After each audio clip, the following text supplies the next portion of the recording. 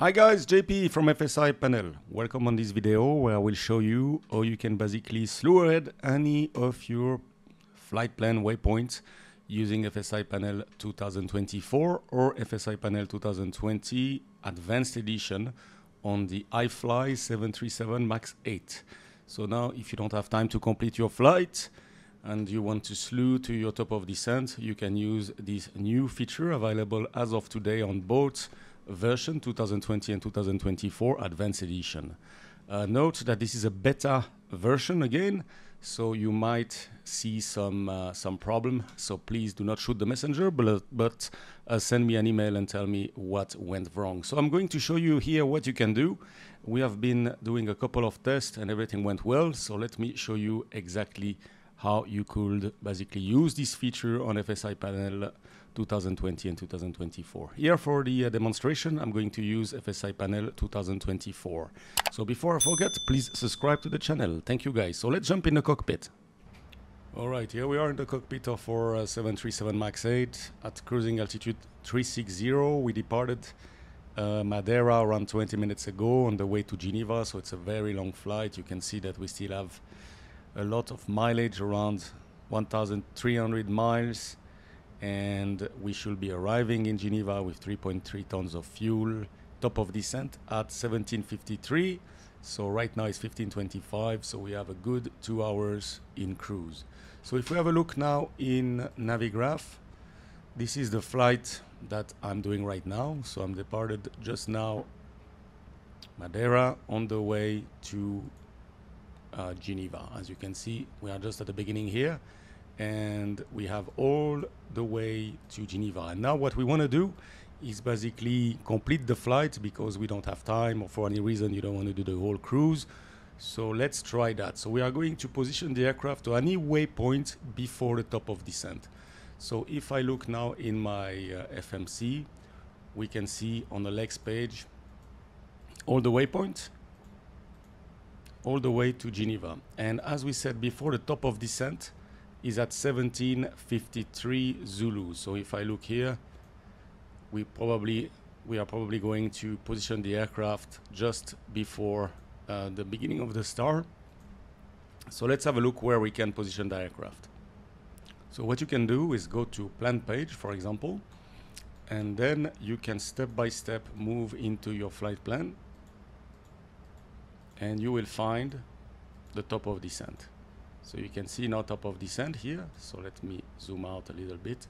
So we can see that ETREC is the very last waypoint before our top of descent. So we are going to try to position to ETREC. So let's have a look now at this waypoint ETREC, just to have some reference, and then we can check what FSiPanel does. So we can see that the waypoint ETREC here, we will have an inbound track 059 toward ETREC. Now, how can we know what time we're gonna be there? One of the easiest way to do is to go to VNAV page, RTA, and now we have the information. So right now, we have about 1,117 nautical miles to ETREC. We should be arriving there at 1751 if we keep the same cruising speed as we have right now. So that's a good thing to do. And for the fuel computation, as you can see, we have around 2 hours and 30 minutes, and we are using this fuel flow. So this is what FSiPanel will do in order to compute the fuel that you should have on board at ETREC. So this is the information just to keep in mind, 1751 and the track we saw, and let's try it. So I'm going to delete that.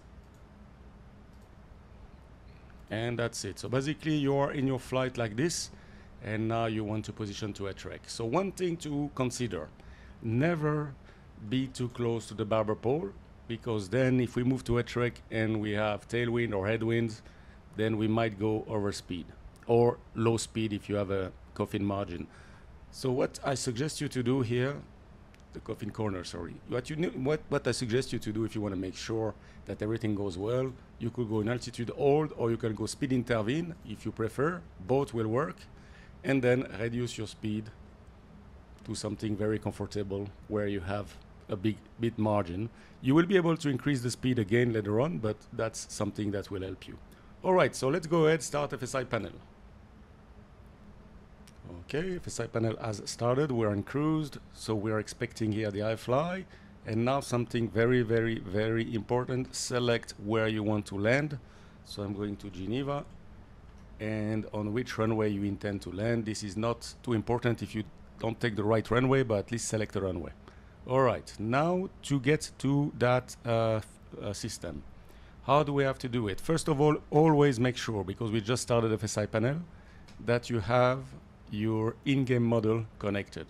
Otherwise, you won't get any message from FSiPanel. So the best thing to do is always to open it before FSiPanel, and then we can start the new feature. So we go to Select Fix, and you can see here the slew to flight plan waypoint beta version. So you click on slew aircraft, and we are back in our 737.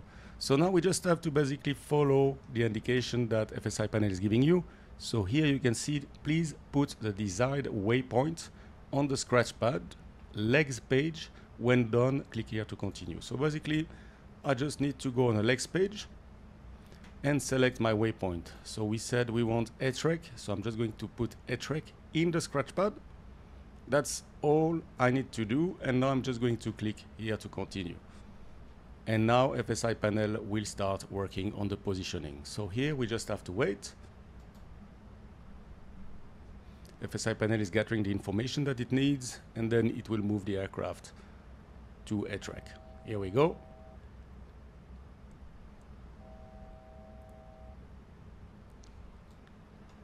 As you can see, the aircraft is moving a little bit, as I told you, so it's good to have this 0.76. And here we go. So now if I go to my legs page, I can just make sure I'm going to HREC, which is in front of me. And I can increase my speed if I want to. I have the track, which was 0.59, if you recall. The fuel has been reduced. So we were expecting to land in Geneva with 3.3. So we are going now to Geneva with 3.2, so it's almost the same. And the time has changed as well. So we moved forward the time, we reduced the fuel, we are to the new waypoint, and everything looks correct. So now the only thing you need to do is make sure you go back to VNAV if you want to, and you have your top of descent, which is right there, and you can complete your flight without having to fly the whole cruise. All right, I hope you enjoyed this video. Make sure if you try it not to select a waypoint after top of descent, always before the top of descent, and just follow carefully what I just showed you. Hope you enjoyed the video. Please subscribe to the channel, and I'll see you very soon for another training session. Bye-bye.